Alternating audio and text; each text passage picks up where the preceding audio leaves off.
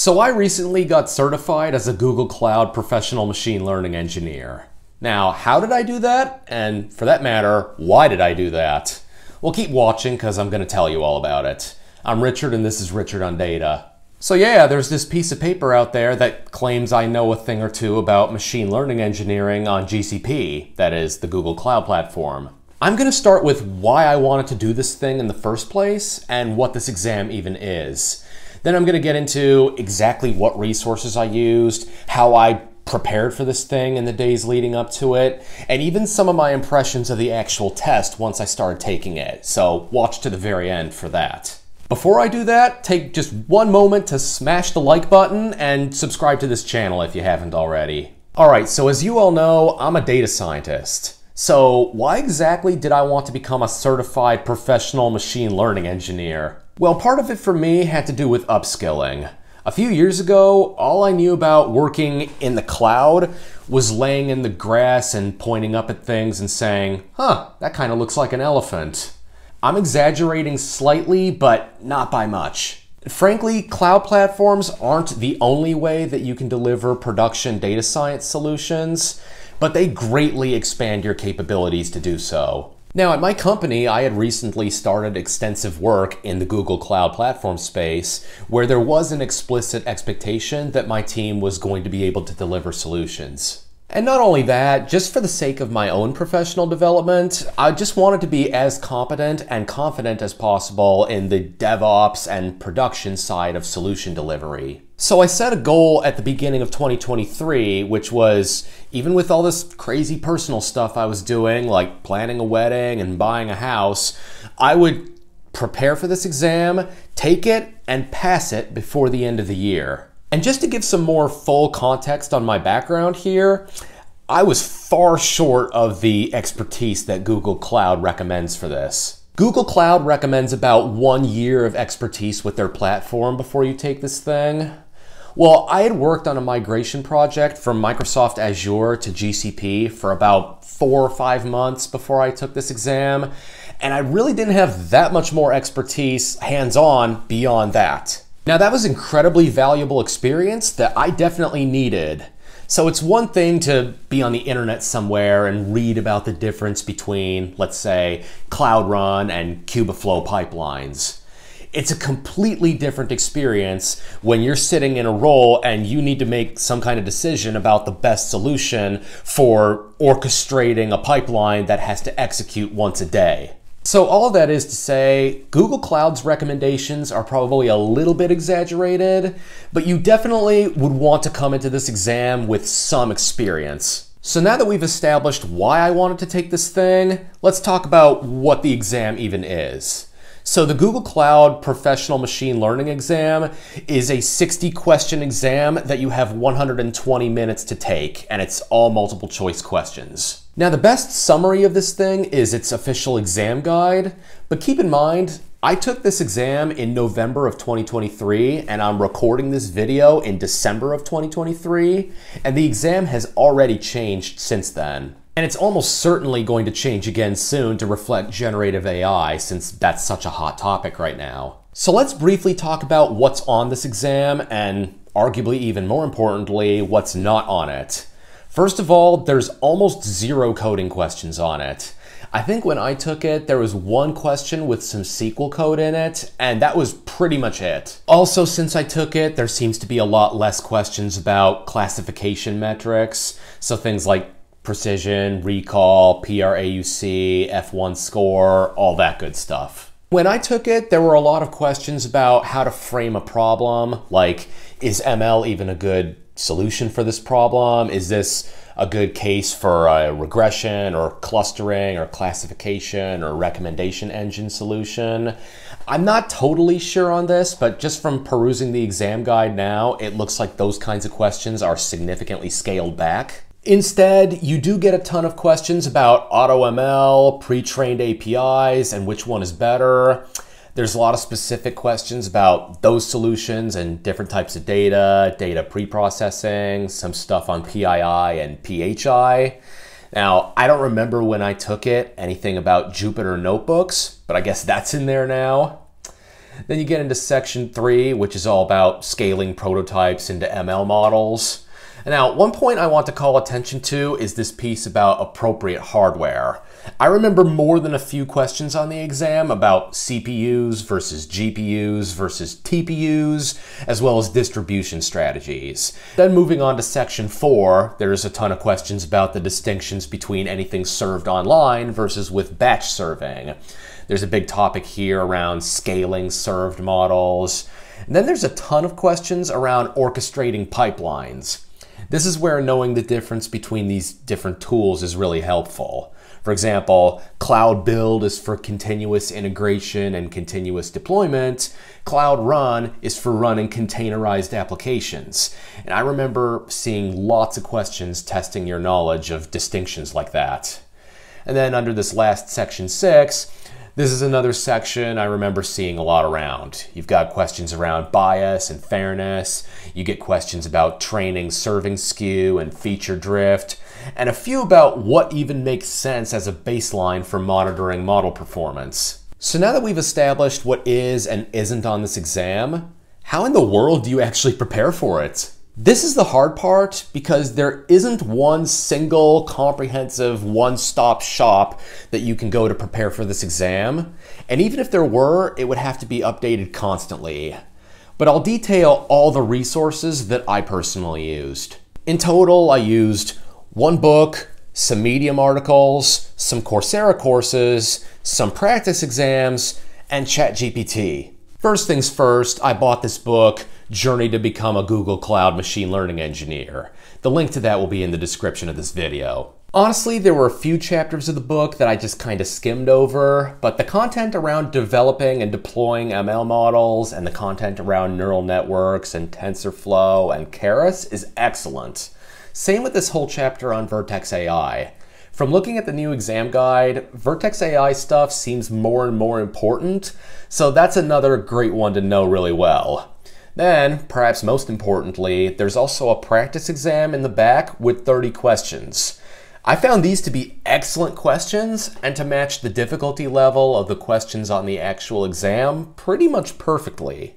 Then sometimes it's helpful to hear perspectives from real-world people who've taken this exam too. So I read several Medium articles from people who had passed the exam where they laid out their recommendations, their approaches, and their opinions. And it's really helpful just because with an exam with this much content on it, it's useful to get some kind of feel for what you should prioritize and what topics seem to come up the most. A lot of these articles are going to point you to Coursera as the backbone of any sort of prep that you do. Now, I'll admit, I'm not the world's largest fan of Coursera, and the courses for this particular program vary pretty wildly in quality.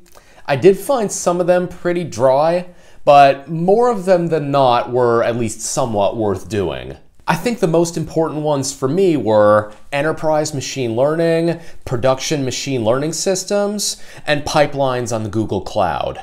I found these courses to be both highly instructive and highly relevant to the actual content on the exam. So what I would usually do is put the video lectures on 1.25x to 1.5x speed. I would go through them and take notes on some key concepts, and I would also go through the labs pretty quickly. Granted, I could have done some more and gotten more out of these labs, but since I already knew there was pretty much no coding on the exam, I was more focused on just making sure that I had the key concepts down and essentially moving on to the next thing. I'd say the most valuable content from these courses is the quizzes. These really help to drive home key concepts from the courses, and a lot of them were pretty comparable in quality and difficulty to exam questions. So for me, it was about 1 week or so before the exam, but at some point, it's absolutely critical to test your knowledge and start taking practice exams. For me, I also started going over a lot of the quiz questions from Coursera again too. There's a few different practice exams floating around out there on the internet, but a couple that stand out to me are the one in the Journey to Become a Google Cloud Machine Learning Engineer book and Google's own sample questions. The interesting thing about Google's own practice exam is that I actually found the average difficulty of these questions to be significantly higher than the actual exam questions. So let's go over a couple of these questions. Here's one example. It's about you need to develop an online model prediction service that accesses near real-time features and returns a customer churn probability value. The features are in BigQuery and updated hourly. And now, this is really important. It says the service needs to be low latency and scalable and require minimal maintenance. So you get all these different possibilities here. You could use memory store, you could use Vertex AI feature store, you could use Google Kubernetes engine, you could use a custom prediction endpoint in Vertex AI. And once you start looking at the answers, you see the problems and the distinctions between some of these. But basically, the memory store is going to be lower latency than the Vertex AI feature store, and you don't want to use the Google Kubernetes engine because it's just going to be higher maintenance. So the question's really testing your knowledge of these sorts of distinctions. Now here's another sample question, and this one is all about PII and privacy issues, which is a pretty hot topic on the exam. It says you've developed a tree model based on a feature set of user behavioral data. Now there's new regulations that require anonymizing PII. You know that exists, and you want to update your model pipeline to adhere to the new regulations while minimizing a drop in model performance. What should you do? And the keys here are you end up having to train the model from scratch, because if you just tune the existing model, it's not recommended because the original training might have memorized sensitive information, and you don't want to use something like masking because it doesn't enforce referential integrity and it's probably going to drop the performance of the model. Again, just the kind of things that the exam tests you on that you need to know. What I ended up doing is taking the exams over and over again to a point where I basically memorized the questions. But the point is, you have to be really attentive to the specific verbiage in these questions, and you have to be intimately familiar with the differences in different technologies. But over time, you're going to start seeing some patterns show up. I remember a number of questions talking about accuracy on the training set was like 99%. So it turned into pretty much a dead giveaway that there's a problem, and that problem is data leakage. Now this is where I started using ChatGPT a little bit in the days leading up to the test to really quickly summarize and iron out the differences between these technologies and concepts. Here's an example where I asked ChatGPT what's the difference between data flow and data proc. And here's a hint, you need to know this on the exam because there's a lot of questions about it. And in the response, there's a few key points here. Number one, data proc is used for the deployment of Apache Hadoop or Spark frameworks. It also doesn't handle native support for stream processing, but Dataflow excels at that. So that's one example. Here's another. I didn't know as much about TensorFlow distribution strategies, so I asked for a summary of the difference between mirrored strategy, multi-worker, TPU, and parameter server. And this was a super amazing summary, which was of great help for me when I was getting ready. I've never personally been really big on creating flashcards, but I know a lot of people are, and this is kind of a great application for that. So then I finally got to the test day, and whew, that was an experience.